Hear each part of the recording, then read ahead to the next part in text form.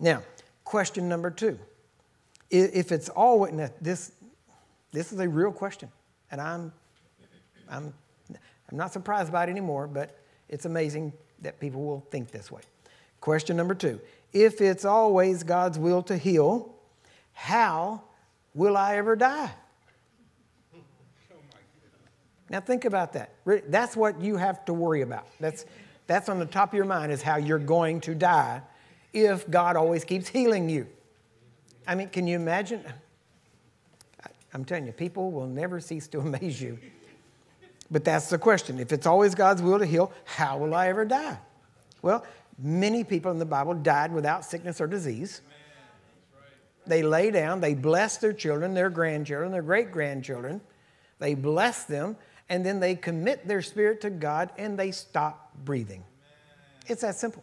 Now, in modern times, many people have done that. I could give you history, right? People. My grandmother did that. We prayed with her, and she was ready to go, and she said she wanted to go, and we prayed, and before we got home, she was gone. E.W. Kenyon died that way. Charles Capps died that way. Many people have died this way. Now, the thing is, by the time a doctor gets to look at them, he doesn't know what happened. All he can say is, looks like a heart attack. Why? Because guess what? When you give up the breath, the heart stops working. When you give up your spirit, it's going to freeze up, it's going to stop, and it wasn't a heart attack. That was afterwards. By the time the heart attacked, you were gone. Amen?